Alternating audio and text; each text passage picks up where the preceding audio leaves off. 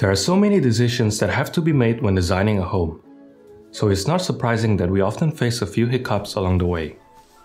From hanging generic artworks to having matchy-matchy furniture, here are the 5 biggest interior design mistakes that will cheapen the look of your home, as well as tips and tricks on how to fix them.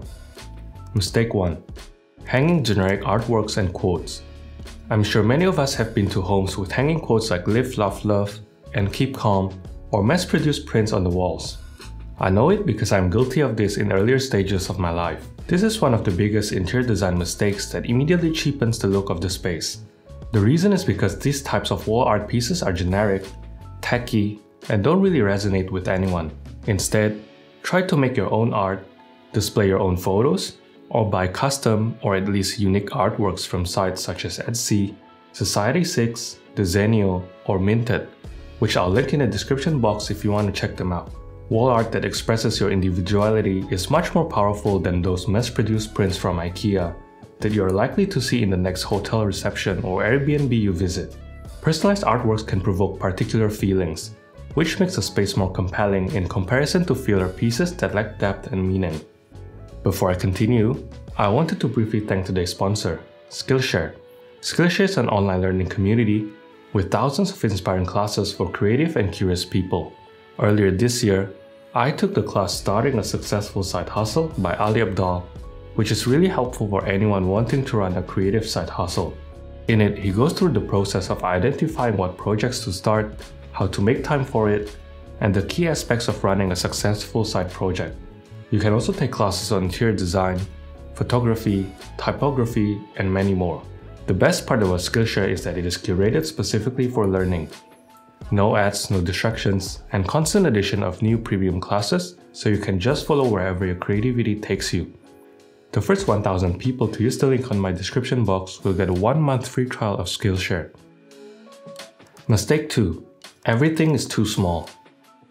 Decorating with rugs, artworks, and coffee tables that are too small for the room makes it feel empty and disjointed, which instantly cheapens the space.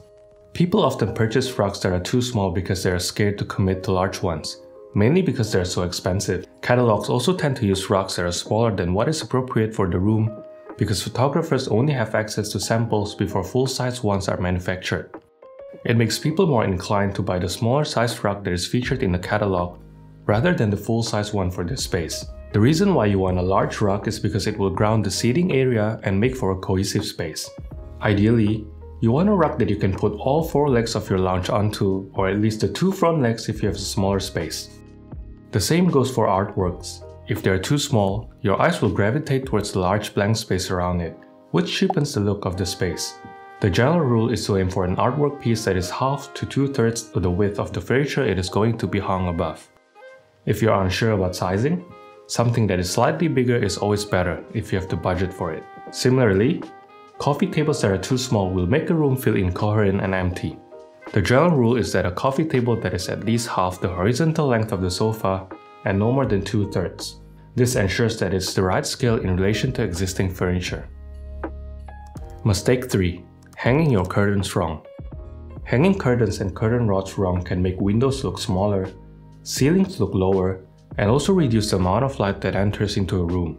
Curtain rods are often mounted too low as a way to compensate for curtains that are too short. This is a mistake as you want to hang curtain rods high to create the illusion of high ceilings and large windows. The general rule is to put the rod approximately halfway to 2/3 from the top of the window frame to the ceiling. More specifically, if you have a standard 2.4 meter ceiling height, hang your curtains about 10 to 15 centimeters above the window frame. However, this obviously depends on the window height. Rods that are too narrow can also make a room feel smaller. Curtain rods are not wide enough if curtains sit in front of the window when drawn apart. The general rule is to get a curtain rods that are about 15 centimeters wider than the outer frame of the window. Curtains that are gathered in front of the wall with just the edges of the curtains overlapping the edges of the window when drawn apart is what you're aiming for. An exception can be made if you have a full-length window or specific design elements that you want to highlight. Another mistake is having curtain panels that are not wide enough. The rule is to have a curtain panel that is 1.5 to 2 times the width of your windows so that your curtains have a gathered, luxurious appearance. For example, if you have a window that is 2 meters wide, You want a singular curtain panel that is between 3 and 4 meters wide, or 2 curtain panels that are between 1.5 and 2 meters wide each. The same goes for curtain length. Curtains that are too short look awkward and jarring. You want to have either a kiss, puddle, or float length curtains in your home. Kiss length hover right on the surface of the floor, which means it is the hardest to get right as it requires very accurate measurements. Puddle length is the most dramatic, as 2 to 10 centimeters of curtain goes beyond the floor. Puddle curtains have a feminine and old world feel that are usually used for thick grand curtains such as velvet. Unfortunately, they require the most cleaning as they often collect dust. Floating curtains don't touch the ground at all. They hang roughly 5 to 10 millimeters above the ground and no more than 15 millimeters. Otherwise, they look too short. They're a less formal option and also require the least cleaning. The length you go for depends on the look and function of the room. Generally, longer curtains create more formal appearance, while shorter curtains give a more casual vibe.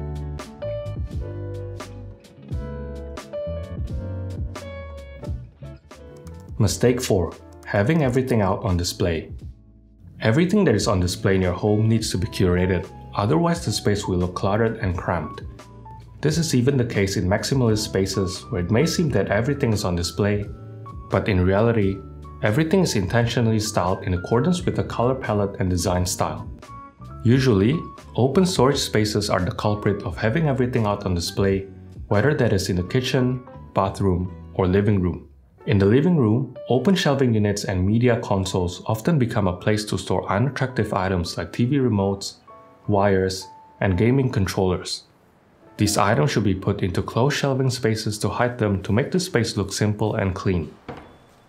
Similarly, open shelving in the kitchen is often overdone and looks cluttered. Only display feature pieces on shelving and hide your ugly kitchen items like those free corporate mugs in a cabinet. Another issue is displaying every kitchen appliance on countertops.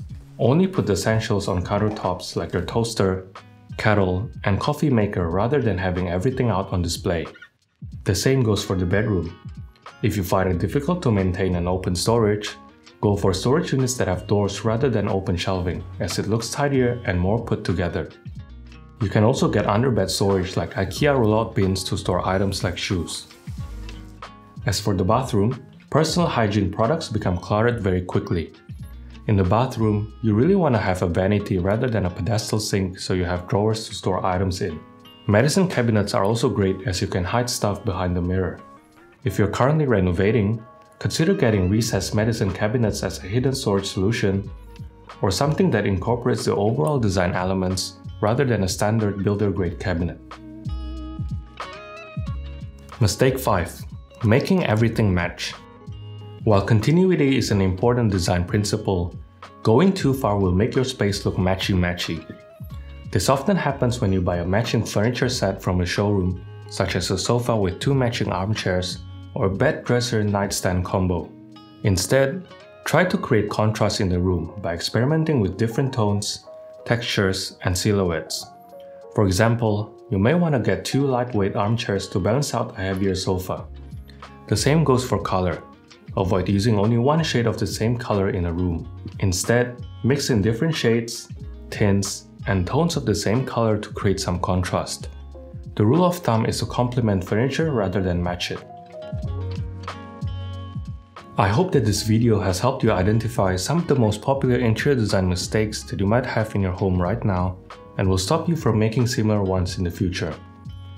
If you have any questions, let me know in the comment section below and I'll try my best to answer them. Thanks for watching, and I'll see you in the next one.